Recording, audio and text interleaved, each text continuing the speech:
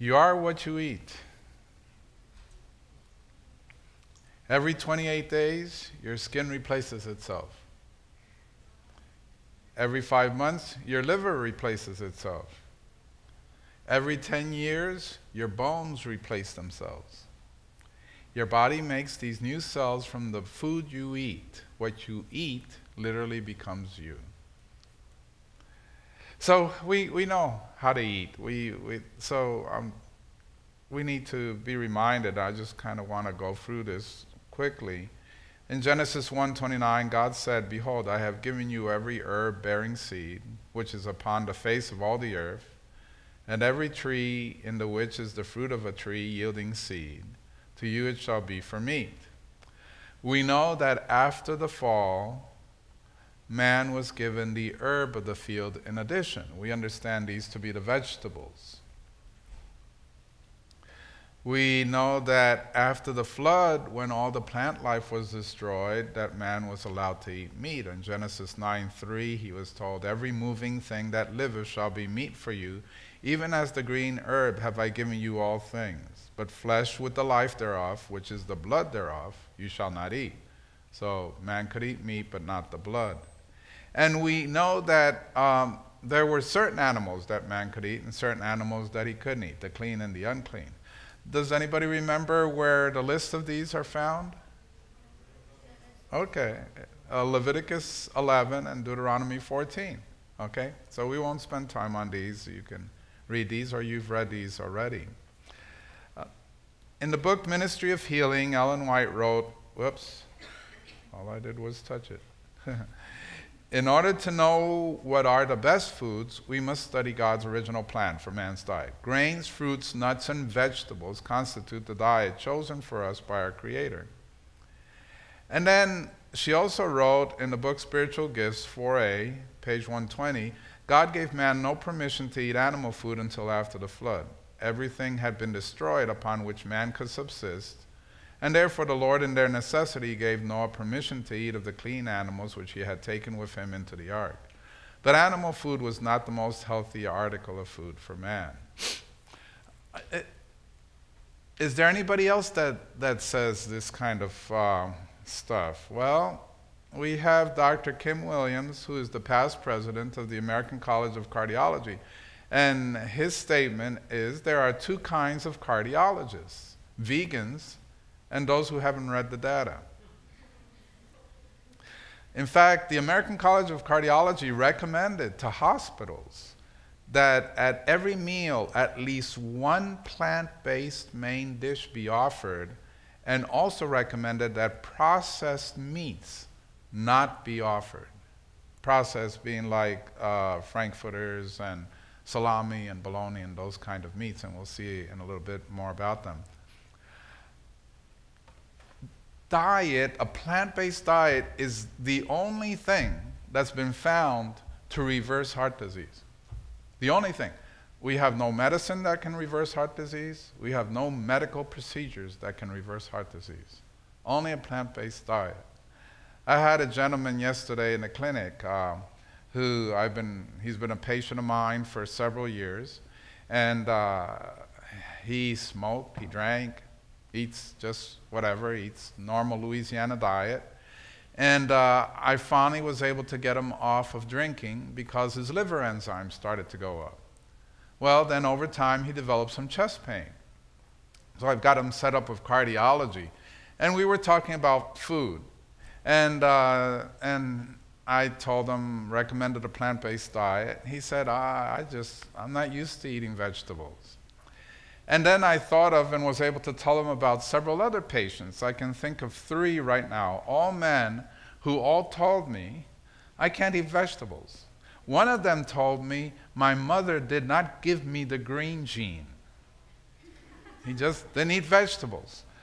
Over the years that I've known them, all 3 of them have had heart attacks, and now all 3 of them are eating vegetables. And I told this gentleman, you know, it would be good if you ate them before you had the heart attack. It just makes sense. It's plant-based diet. Cancer. The American Cancer Society recommends 4 rules of thumb for cancer prevention. The 2 that are not on here are to limit alcohol intake and to get exercise and maintain a good weight. But here, choose most of the foods you eat from plant sources. 5 or more servings a day is their recommendation. And limit the intake of high-fat foods, particularly from animal sources. So the American Cancer Society says, go toward a plant-based diet. One of the reasons is recently the World Health Organization, in their studies and recommendations, classified processed meats as a group 1 carcinogen. Now, just to give you some perspective, tobacco is also classified as a group 1 carcinogen. And what that means is there is much evidence to show that it actually causes cancer. It doesn't mean that you're liable to get cancer as much from eating processed meats as you are from smoking. It just means that it has been studied so much. There is just gobs and gobs of scientific information on the fact that these products, tobacco and processed meats, are carcinogenic. Red meats are classed as 2A, which is probably causes cancer. And then you go on down the list to those things that have not been shown to cause cancer.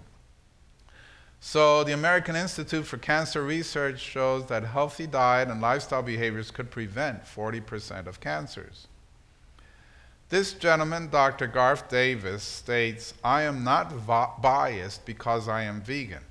I am vegan because after extensive research, I have learned that besides being the most ethical decision, a plant-based diet is the best diet for my health and the health of the environment.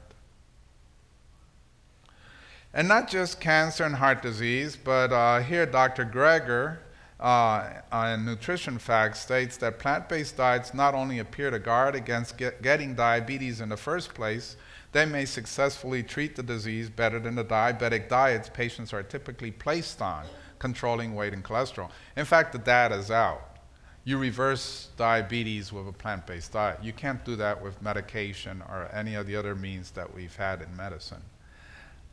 The Academy of Nutrition and Dietetics states that it is their position that appropriately planned vegetarian, including vegan diets, are healthful, nutritionally adequate, and may provide health benefits for the prevention and treatment of certain diseases. There's so much data out there. We have the data of the blue zones, and everybody's talked about that, the places in the world where people live to be older than 100 years of age, which is not that common, but all of those places have a plant-based diet. We have actually more than 70 years and over 100,000 individuals in the Adventist health studies, also showing the benefit of a plant-based diet.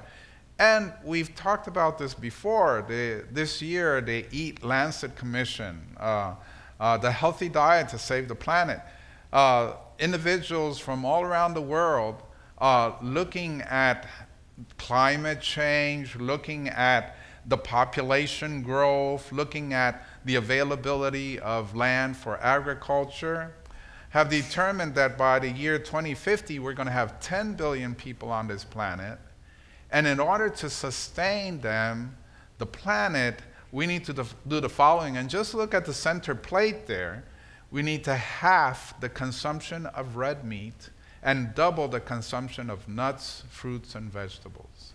So it's not just us. We started saying this over 100 years ago, but everybody is saying that now. Everybody. Plant-based diet. So let's look at some practical things for a plant-based diet. You know, the whole thing started back in the Garden of Eden. Eve looked at the fruit of the tree, and she saw that it was good for food. She saw that it was pleasant for the sight, and it was a tree desired to make one wise, and she ate of it. And since then, our appetite has been perverted. Do you believe we have a perverted appetite? Is that good or what? Yeah, our appetite's perverted. Our taste is perverted. And so you can't use that as a guide to make your food choices. You have to use your mind. You have to make choices, rational choices, based on what you know. This gentleman is someone who's been working a lot with food and nutrition. He has this little statement that I just think is really good. I use it over and over again. He says, eat food, not too much, mostly plants. Now, here we go, all plants. But everybody's in a different place. You got to work with people where they are. So eat food, not too much, mostly plants. What does he mean by this? Well, food. Real food grows, rots, and dies. You put a Hostess Twinkie on a shelf, it might stay there for 20 years and not change. Food, real food, rots. You can't keep it long. It doesn't have preservatives and a bunch of chemicals. It doesn't need a label, and it doesn't make health claims. You go in the supermarket, you see all these food, these boxes that say low fat, heart healthy. What was that? Low cholesterol, exactly.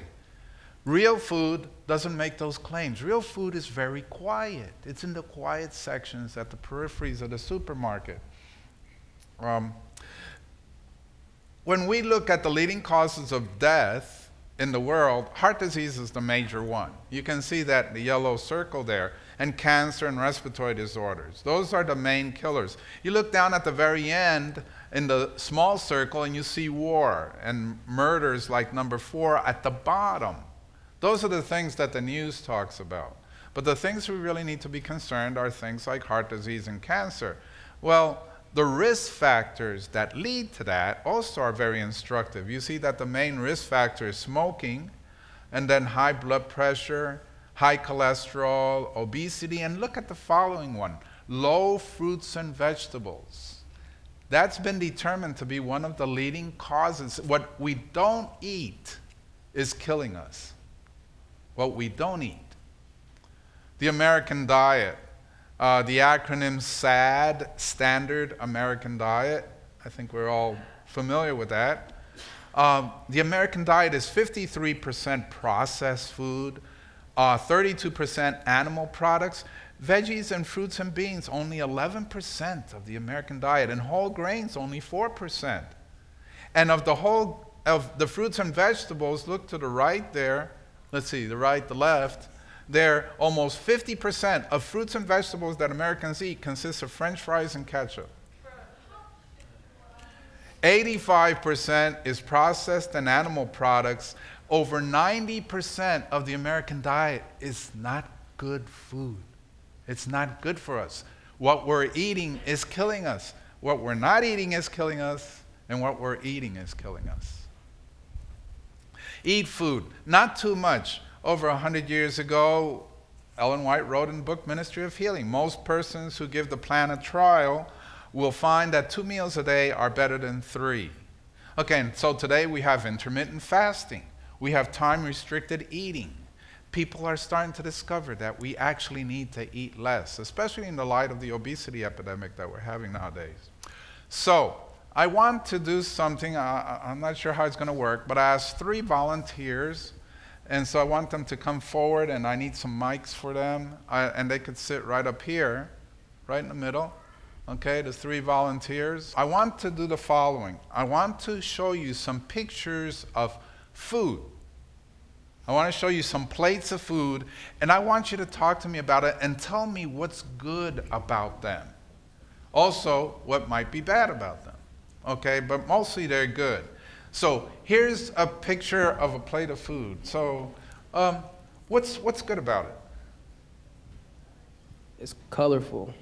Very good. Thank you very much. Colorful. Okay? When you pick food, and we'll say a little more about that, the more color in your plate, the healthier it is. Just make it colorful. I've actually been through the cafeteria here and seen people with white, and brown. Put some color in it. I think we may have more, yeah. So put some color in it. What else? What do you see? You got protein. Okay, where? In the beans. Okay, excellent. The legumes. Legumes are very important. They just have so much. They're packed. We should have, there's almost a recommendation we should have legumes every day. But they're good. But protein, I'm sorry, were you going to say something about protein? Okay, I'll say something protein. Then have Jennifer, what she's going to say. You find protein now in everything. Okay, protein is in every kind of food. We used to say you really got to get your legumes for a vegetarian and combine them with the grains and all that. We don't say that anymore. And when I say we, I don't mean just Adventists, but dietitians and nutritionists. Everything's got protein. If you got a good varied diet, especially in an advanced and developed country like this is, you will not have any problems with protein deficiency. So, but that's good. Legumes are very important, and you have that there, so that's good. Yes? I was just going to say it's awesome because half of the plate is veggies. Thank you. Half of the plate is veggies. So, and that's a really important principle. Half of your plate should be fruit or vegetables. Okay, fruit or vegetables. Half the plate. So when you're taking your choices, make sure half of it is fruit or vegetables. That's where you get your vitamins and minerals. What else do you get from fruits and vegetables? Some fiber. Fiber. Fiber is so important. So important. It prevents disease. It's found to be associated with low risk of cancer. It also helps manage blood sugar. It helps absorb cholesterol. Fiber is so important.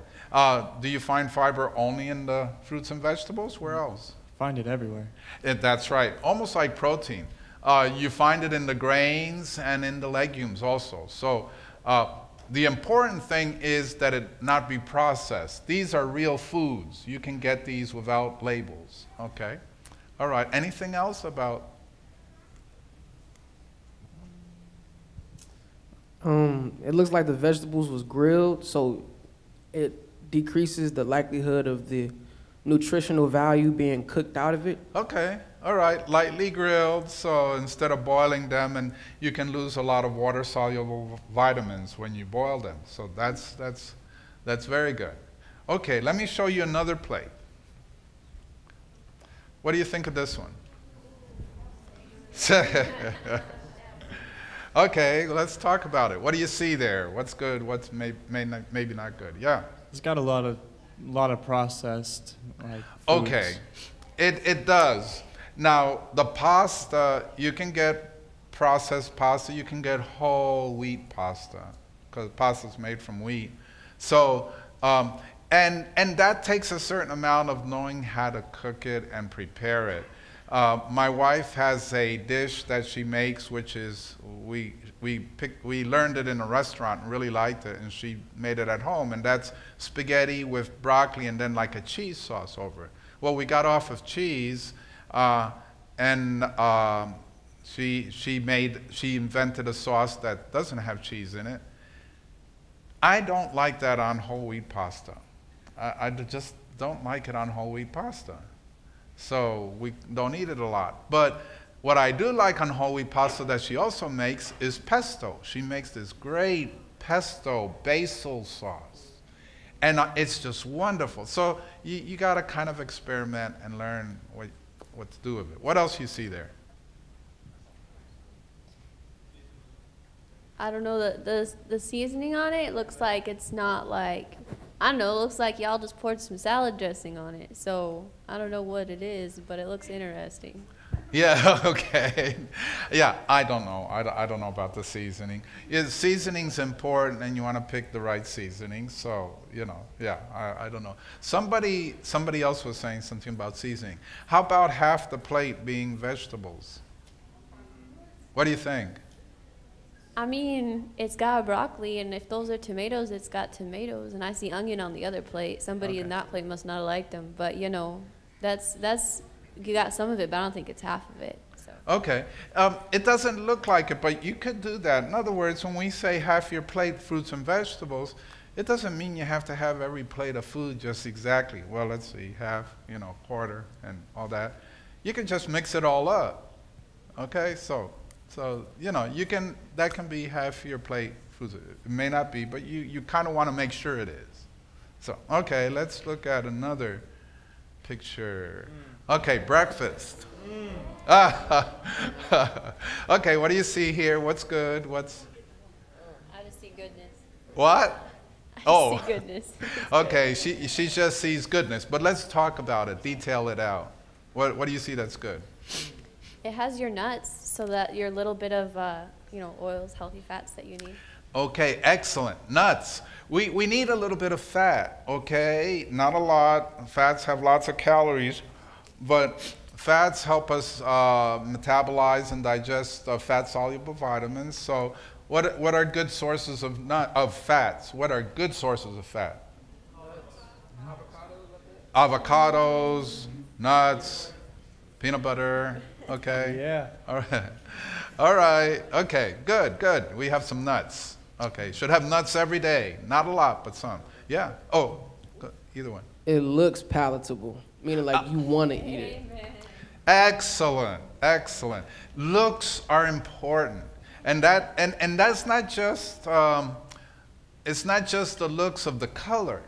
It's just the way it looks, and so that when you're eating, you can enjoy it. Okay, that's important to help you digest well and have it really benefit your body. So that's extremely important. Yeah. It looks like there's a type of grain that's taken up a little under half of the bowl, which will give you a lot of energy through the day. That's right. That's right. Here again, so you have half the bowl, you got the fruits, there, and then you have that grain. And once again, we really want to make a point about processed versus unprocessed, whole versus refined. Okay, you want to go unprocessed, excuse me. Okay, you want to go unprocessed. You know, it sounds like you know.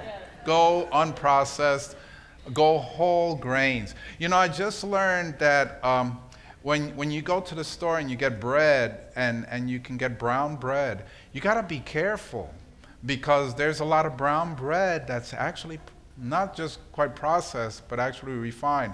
Look at the ingredients. The first ingredient should say whole. The first word should be whole, wheat. Okay? But if it says unbleached, enriched flour or bleached religion, that's, even though it's brown, that's a more refined product which would cause more problems to your body. Okay, real good. All right, and finally this one. What's good? What's glad you all ate breakfast already. Okay, what do you see good about it? What do you? It's got all the three things we've talked about. It has your protein, your vegetables, and your grains. This is really a pretty high protein meal because you got tofu there, which is really, really good protein. You got the green beans, which have protein. You got your grains, which got protein. So this is a really protein jam. And it's good to get protein in the morning. And so this is a plate that has that. Yeah. It's pretty simple. Very simple. That's so important. You don't need to making a complicated meal not only requires more work, but it requires more work for your body to have to deal with all the different things. So keep it simple. That's great. Okay. Ooh. Yeah, go ahead. If you use the chopsticks, you'll eat slower. That's good. That's good. Okay. Well, some people will. I probably wouldn't. All right. That's good. Eating slow is good. We'll say something about that. Okay. Thank you very much. I appreciate it. Thank you. All right. And I didn't want to leave it without including a green leafy salad. Okay. Yeah. There's a comment. Yeah, I just wondered what the yellow stuff was. The yellow stuff? Oh, I don't know. Some of those, I tell you why, it's some sort of grain. Some of those pictures, it could be rice, it could be millet, it could be quinoa. So I'm not sure what it is. But any of those, as long as they're not processed and refined, they're good. Yeah. Okay, and here, green leafy salad.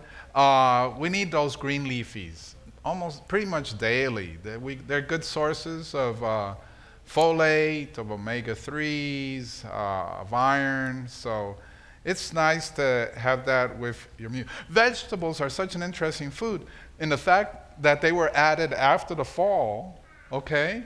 But today we're finding so much in vegetables, antioxidants and phytochemicals and all those things that actually combat disease and protect us from many of the unhealthy things in this world that sin has brought about. So it's almost like the Lord had that set apart and, vegetables are just so helpful. So we'll conclude with just, it's almost, some of it is a review. We talked about that. So pick colors, okay? Pick lots of colors in your food. Regularity. Regularity is so important. You want to eat at the same time. And the reason for this is because our bodies have internal clocks. We have one master clock in the suprachiasmatic nucleus in the brain. But your liver has a clock, your pancreas has a clock, your stomach has a clock. There's clocks all through your body. They're set every day. And there's a time for everything. Just like the wise man said, there's a time for everything. This is why shift workers, people who work at night, actually are less healthy. It just messes up the clock. So you want to eat at the same times because your body actually produces, your stomach produces hormones that are released at certain times. You eat not because you're hungry all the time. Part of the reason you eat at times is because your hormones being released and your body's telling you it's time to eat again.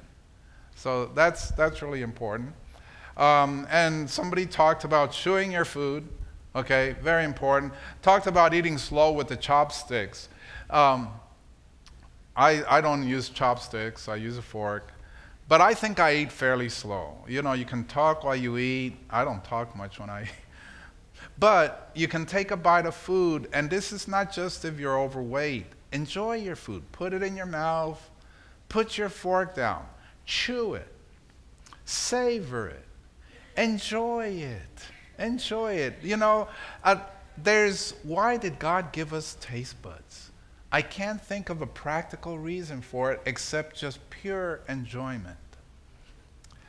Ellen White said in Ministry of Healing 321, this is a very important principle, some are continually anxious lest their food, however simple and helpful, may hurt them. To these let me say, do not think that your food will injure you. Do not think about it at all. Eat according to your best judgment, and when you have asked the Lord to bless the food for the strengthening of your body, believe that he hears your prayer and be at rest. So make a good decision in your food choices, and then trust it to God, and don't worry about it. Don't worry about it. I think a lot of illnesses are caused by worrying about many things, including food.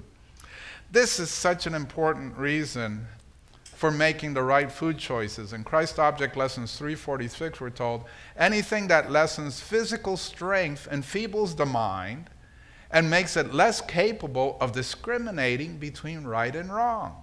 We become less capable of choosing the good, and we have less strength of will to do that which we know to be right. So the devil in these last days is throwing everything he can at us, and especially at you all as young people. And you want to be ready. You want to have the whole armor of God. A real important part of being ready is to choose the right food so your body can be strong, because your mind and your ability to choose depends on the health of your body. That's why it's so important, so important.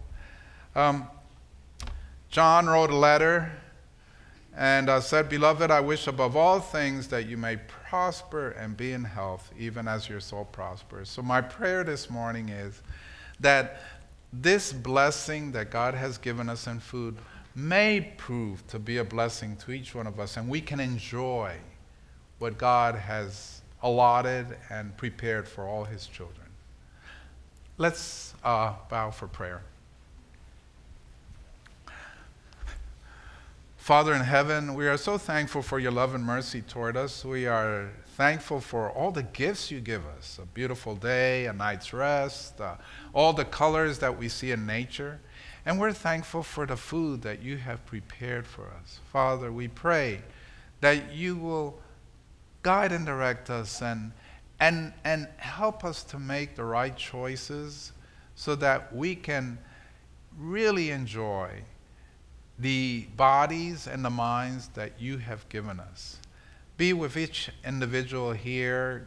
Bless them during this day. Guide them. Help them in their schoolwork. And just prepare us for the things we know are coming on this earth. And we're looking forward to your Son's soon coming to take us home. And we pray these things and thank you in Jesus' name. Amen.